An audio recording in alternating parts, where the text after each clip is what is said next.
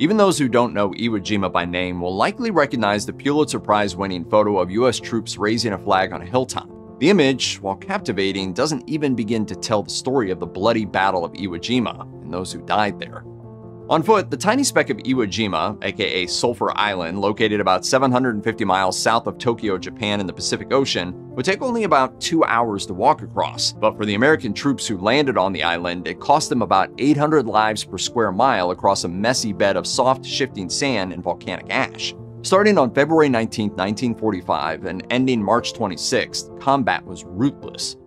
They say the vets of Iwo Jima have no fear of going to hell, because they've already been there. U.S. Army and Navy officials believed that it was worth it, thinking Iwo Jima would make a good staging point for the Pacific. In the end, the island was used for nothing more than emergency airfields. When American troops landed on Iwo Jima, Japanese General Tadamichi Kurobayashi decided against meeting the U.S.'s storm landing head-on. Rather, he opted for a guerrilla strategy and receded into the island's inner recesses and caves. This is partially why the fighting on Iwo Jima was so difficult. On top of this, bombers shelled the island for 3 days before any Marine ever stepped foot on it. The brutality of the fighting on Iwo Jima, plus the subsequent viciousness during the prolonged Battle of Okinawa, which saw almost 250,000 soldiers and civilians killed, was a big part of why US President Truman opted for dropping atomic bombs on Hiroshima and Nagasaki, rather than engage in conventional land battles.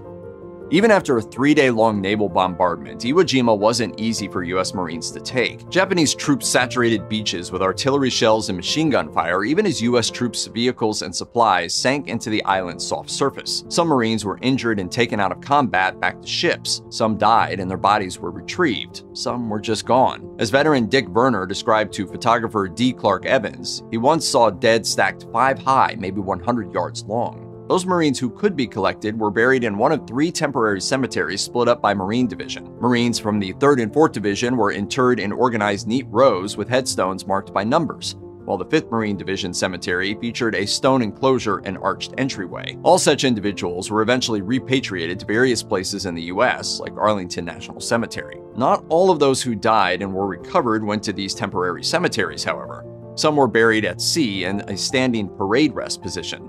Some, like the photographer who took the iconic flag-raising photo, are still thought missing on the island, perhaps in one of its many caves.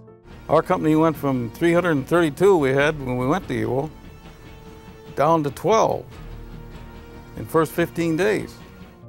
As bad as it was on Iwo Jima for US Marines, Japanese soldiers faced even more horrifying circumstances, and their bodies suffered even worse fates. As mentioned, many Japanese soldiers retreated into Iwo Jima's interior, often into its caves. Those caves wound up being traps, as US soldiers came through with flamethrowers, spewing fire into cave mouths, thereby burning those inside to death or asphyxiating them as the fire consumed all the cave's oxygen. Or they used explosives to detonate cave entrances and bury those inside alive. Such caves, for all intents and purposes, wound up being mass graves, even to this day. Those Japanese soldiers who could be identified and collected, however, were placed in temporary graves around Iwo Jima, much like the US did with their own troops. When Marines stumbled across these locations, they referred to them as enemy cemeteries. The task of rounding up deceased Japanese soldiers gets more difficult considering how many soldiers died by suicide. Many corpses are headless, as their owners followed precepts laid out by Japan's World War II General Hideki Tojo, who demanded, "Live and suffer not the humiliation of being a prisoner of war." Rather than being captured, many soldiers simply put a grenade to their head and pulled the pin. The bones of such individuals, as well as those who died in caves or otherwise have never been identified, amounted to a staggering 12,000 Japanese troops, more than half of their entire force. The search for the bodies of the remaining Japanese soldiers on Iwo Jima is ongoing, albeit slow and piecemeal. Recovery efforts didn't begin in earnest until 1968, when control of Iwo Jima passed back to Japan from the US. By then, trenches had filled up and Iwo Jima's jungles had gotten overgrown. The Japanese government conducted radar searches from 2012 to 2013, and then excavations from 2014 to 2017 of 1,800 potential locations, with limited success. One of the most promising recovery zones, under Iwo Jima's airstrip, remains untouched. Other recovery efforts are spearheaded by relatives or friends of the deceased, many of whom are elderly and require help. And yet bones have cropped up over the years. Most notably, 2 mass graves were discovered in 2010, containing up to 2,000 of the 12,000 total unrecovered soldiers. Dig site supervisor Kazuo Takinoshita told NBC News, "Many of the remains were little more than grains of sand. They were often piled 2 to 3 deep. One soldier's head would be resting on another's feet.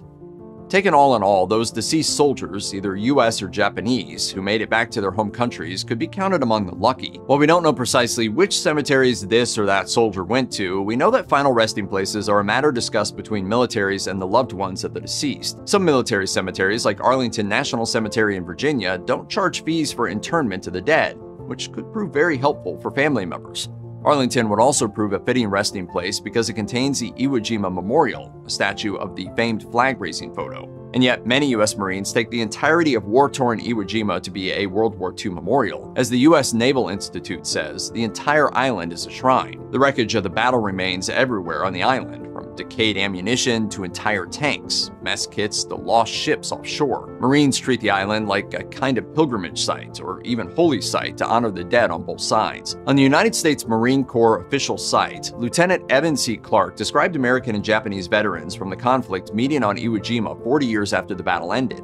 They, quote, came together in friendship to honor the sacrifices of those who fought bravely and honorably, and a plaque was raised in honor of the event.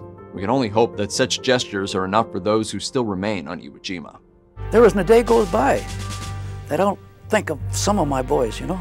I know their names just like it's yesterday.